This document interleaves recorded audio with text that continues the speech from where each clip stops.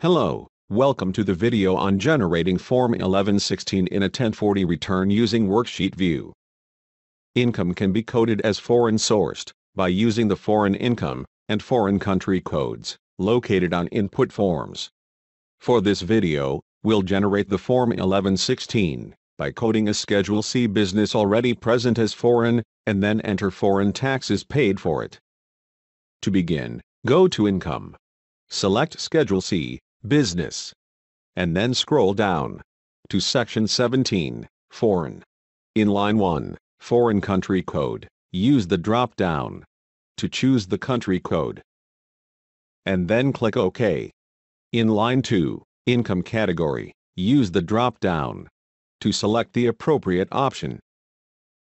Next, go to Credits. Down to 1116, Foreign Tax Credit. And select Section 2, General.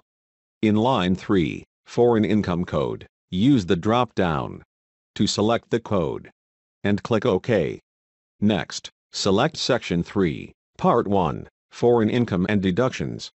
In the grid, select Foreign Country and click the drop-down. Then choose the same country code as on the Schedule C. And click OK. Next, scroll down and select Section 5, Part 2, Foreign Taxes Paid or Accrued. And click Detail. In line 2, Foreign Country, use the drop-down to select the same country code as before. And click OK. In line 10, U.S. Amount, enter the amount of taxes paid. And then calculate the return.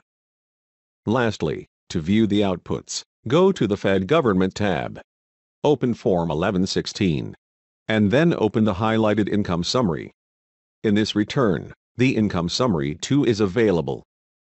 The Income Summaries show detailed information for foreign and U.S.-sourced income and deductions.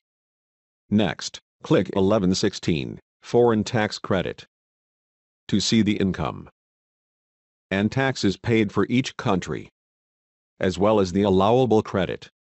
Go to Review and select Statements to see supporting statements for information on expenses or taxes paid.